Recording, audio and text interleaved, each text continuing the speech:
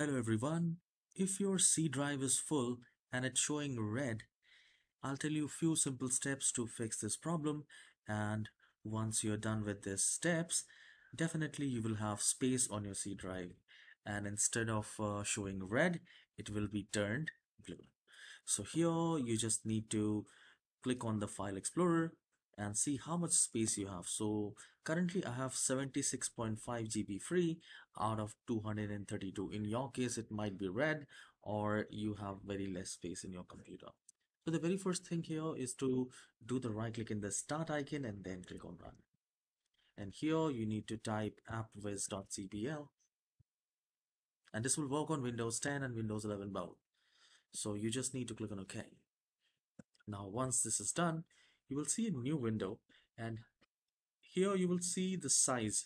Here you will see all the applications which is installed in your Windows 11 or Windows 10 computer.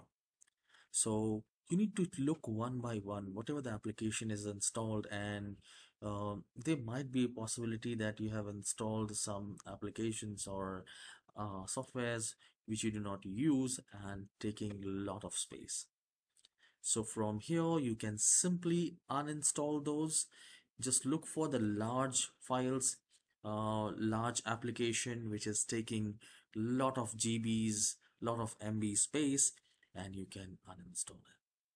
In this manner, you will not only free up the space, also the performance of your computer will be great.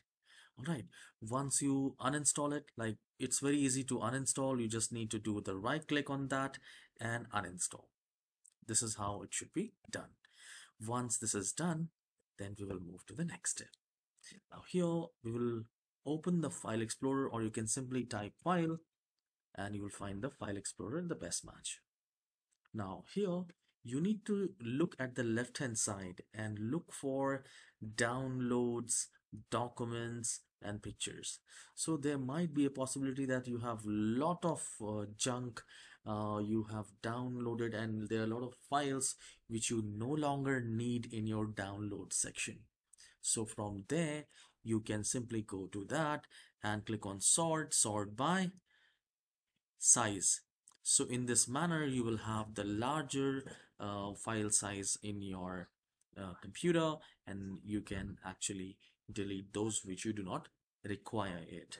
All right, once you're done, you can move to the final and the last step, which is the recycle bin. Also check for the recycle bin, and then we will also look for the cleanup. So here just do the right click on run and type clean mgr. So this is a cleanup. If you have a lot of junk, a lot of temporary files that needs to be deleted, and from here you need to do the check mark on all, and in this manner you can also clear the recycle bin. So in my case you can see I have only 106 MB, but in your case you might have 10 to 20 GB of junk sitting there and making the computer slow and also taking a lot of space. So this is absolutely fine. To remove it, you can simply click on OK and just click on delete, and it will start cleanup of all the junk and temporary internet files and cache. So in this manner you can free up the space, and if your C drive is full, I'm sure with these methods the C drive will be definitely lower. And please do let me know in the comment section. I'll see you in the next video. Have a wonderful day.